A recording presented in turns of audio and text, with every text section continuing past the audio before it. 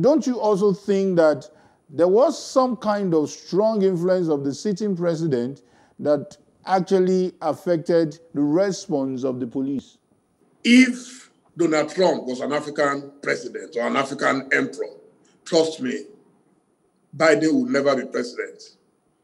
And I have friends who are quite close, they are Republicans in America, who, even as of yesterday, still told me that Trump will not go. Even after all the hula baloo.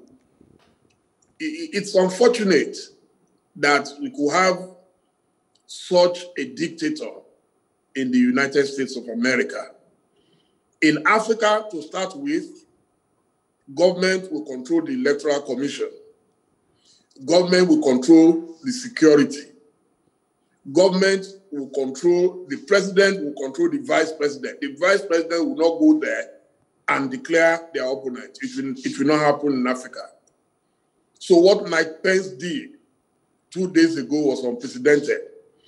After all the pressure from his boss. So just imagine a Professor Yemi Osinbajo going to say that Atiku Abubakar has won election.